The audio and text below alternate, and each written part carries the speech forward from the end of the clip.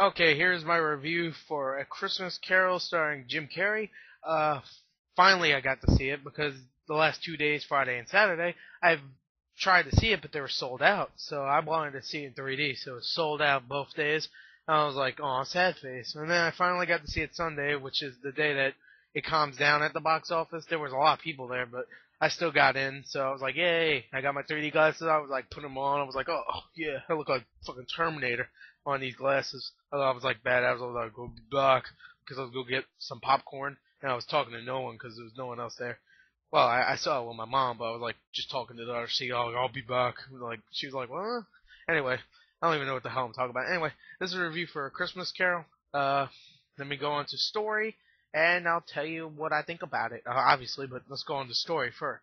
Okay, and the story in Christmas Carol is obvious. If you don't know, then you're dumb. But I'll explain it anyway. Scrooge, he's bitter, blah blah blah. Three ghosts come and say, "Oh, you're bitter," and he's like, "Oh wow, I'm bitter." And the end, he turns not bitter. There you go. That's the story.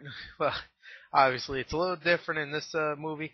They changed a little bit of things up. They made it a little more scarier. Uh, but that really doesn't have to do anything with story. But that's pretty much how it is. I mean, Scrooge, he's bitter. It doesn't really explain why. But he just came out of nowhere and said, "You know what? I hate the world." Yeah, yeah, I know, right? Like, I hate the world. Fuck this. I'm evil now. Ugh. I'm not really evil. I don't really like kill children or anything. I don't do that. I just don't help, even though I'm rich and everybody's poor. I don't help, and I don't even spend the money on anything. I just like look at it like, ooh, look at all this money. Ooh, I got money. Like yeah. So yeah, the ghost of his partner, late partner, who died 7 Christmases ago, comes back and tells him, "You better change your ways. And to make sure you do, I'm going to bring three ghosts, three spirits in to make sure you do. The ghost of Christmas past, present, and yet to come, or future." Uh, yeah. So they come. They're like, the first one's all like, he's a candle with Jim Carrey's face, and he's like, "I am the ghost of Christmas past." And he's like, he gets all up in his face, like, "What? What? You gonna do something?" And he's like, "Oh no, don't hurt me." And yeah, Jim Carrey's like, well, they're both Jim Carrey, Scrooge and the ghost. He plays all the ghosts, by the way, even the freaking last one, which is pretty much a shadow, but he does the voice of him, even though all it does is, "Oh." Anyway, which is weird. I guess he plays the character himself, like he moves around as him. I don't know. Anyway, yeah. So he plays a lot of parts. He plays mostly Scrooge as a young kid and blah blah blah. He also plays Scrooge. He also plays all the ghosts, pretty much. So yeah, past, present, and future. Past is a candle. Present is some fat guy with a beard, and future, like I said, is pretty much a shadow, Grim Reaper kind of character. And if you don't know the story by now, then you're dumb anyway. So fuck you. Anyway, I always. Oh, sorry, I didn't mean to curse. I'm sorry. Anyway, by the way, this is a R-rated review of a PG-13 Christmas movie. I shouldn't be doing that, but fuck it anyway.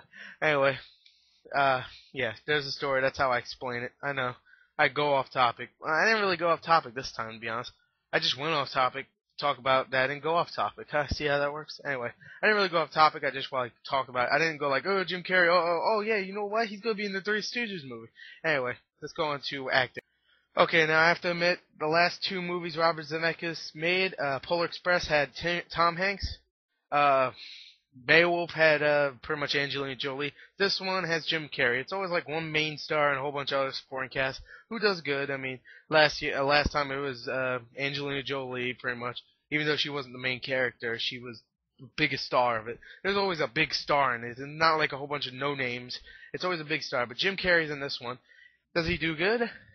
Fuck yes. I think this is probably the best portrayal of Scrooge yet. Even though I think Scrooge is a little more of an asshole in other adaptations. I think how Jim Carrey plays this one, he does great. Okay.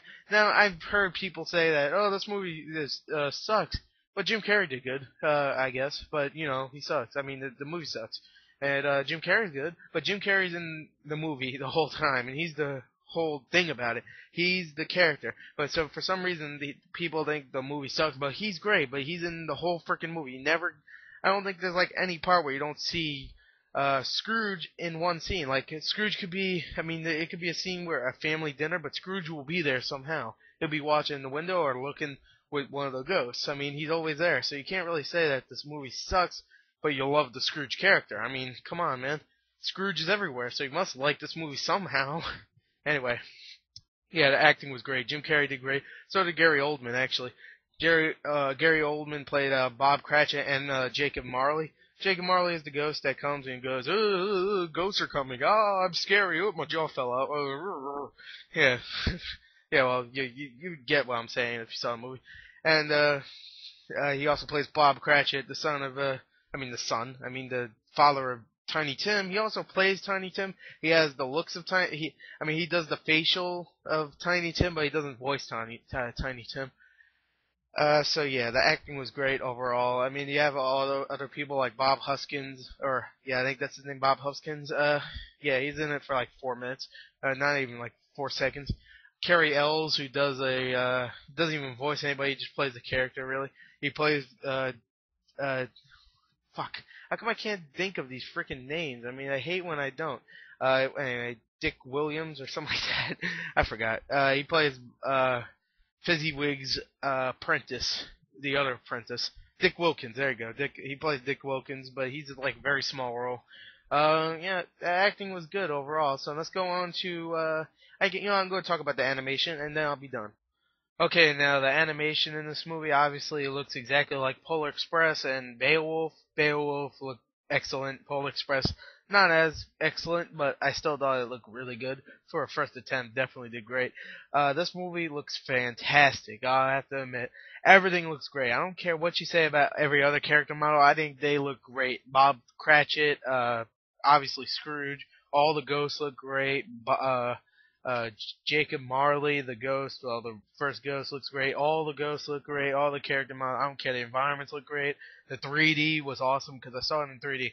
Now, I have maybe a couple problems. Obviously, maybe the faces of some of the character models, but besides that, I mean, the way they moved, the way the cloth from someone's clothes moved, or the way some expressions were, it looked great. I mean, the snow effects were great, definitely in 3D because it looked like it was in theater and stuff. I just thought the animation was great overall. And overall, the movie is fantastic, I think. I thought it was really fun, really good. Maybe not the best animated movie this year. It might... You know what? It's the most fun I had in an animated movie this year. Well, not really. Cloudy with Chance of Meatballs was a little more fun. But I thought this was definitely a close second to Cloudy with Chance of Meatballs. Up was fun, don't get me wrong, but it's more of it's more of an adult animated movie than me, at least. To me, at least. I said the me. The me to me. Anyway, yeah. It's more of an adult. Yeah, I would say it's third, but this is second in most fun because it is an adult kind of animated movie, but I mean it's still whatever. You know what? I like it a lot.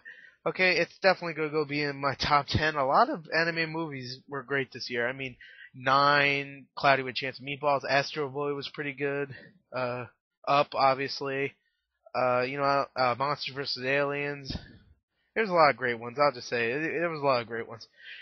Anyway, this is no exception. This one's fantastic. Not as good as Beowulf, but better than Polar Express. I'll definitely tell you that. Anyway, overall, I have to give this a 9. I'll give it a 9.2 out of 10. All right, definitely higher than most people. Some people give it bad reviews and stuff. You know what? Fuck you anyway. Sorry. Oh wait. There's gonna be people on the comments that goes, "Oh, my opinion's more important." Blah blah blah. Well, you know what? My opinion is better because I can make videos. Can you? Probably not. If you can, well, your videos are gonna suck. Mine are awesome. Yours suck. There you go. I win. You don't. Go see this movie. It's awesome. Bye.